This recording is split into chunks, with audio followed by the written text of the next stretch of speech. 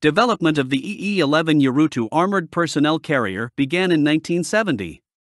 It was developed by ENGESA. This Brazilian armored vehicle is named after a crossed pit viper. First prototype was built during the same year. Production of the EE-11 Urutu commenced in 1974. Initially it was produced for the Brazilian Armed Forces. However, soon the EE-11 Urutu received some production orders from abroad. It was exported to Bolivia, Chile, Colombia, Cyprus, Ecuador, Gabon, Iraq, Libya, Morocco, Uruguay and Venezuela.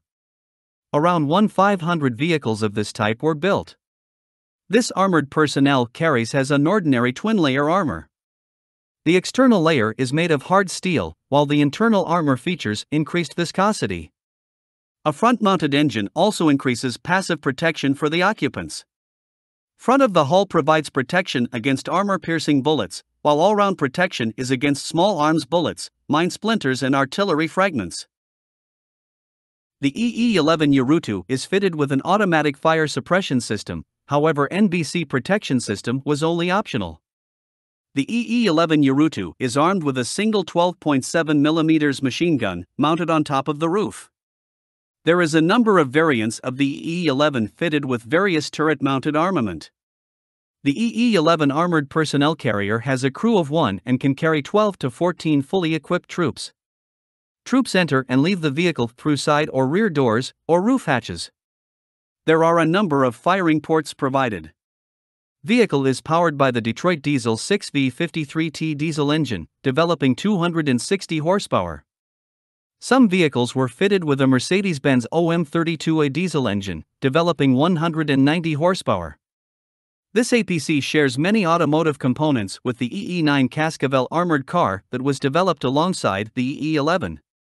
The Urutu has an unusual boomerang-type rear suspension. This suspension was developed by ENGESA and also used on some other vehicles. Such suspension provides great off-road mobility. Vehicle is also fitted with a central tire inflation system. The EE-11 Urutu is fully amphibious without any preparation. APCs intended for ground force are propelled on water by their wheels. Its maximum speed on water is only 2 km per hour. Variant of the Urutu intended for marines is fitted with 2 water jets. It is much faster and can reach amphibious speed of 8 km per hour.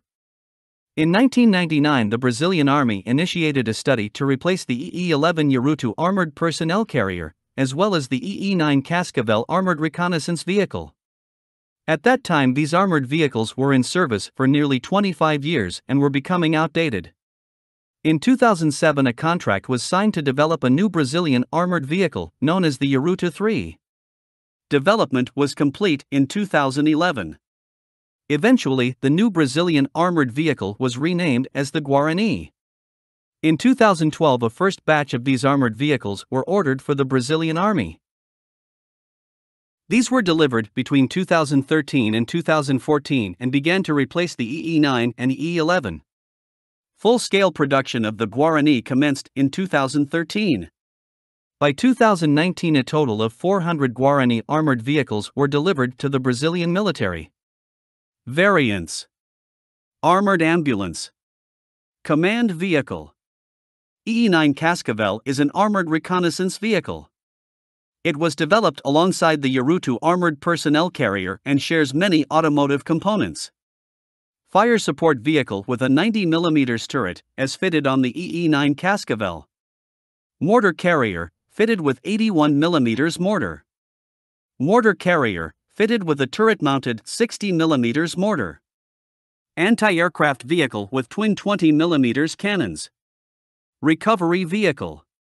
Logistics vehicle, with a cargo capacity of up to 2 t. This vehicle retains its amphibious qualities even fully loaded.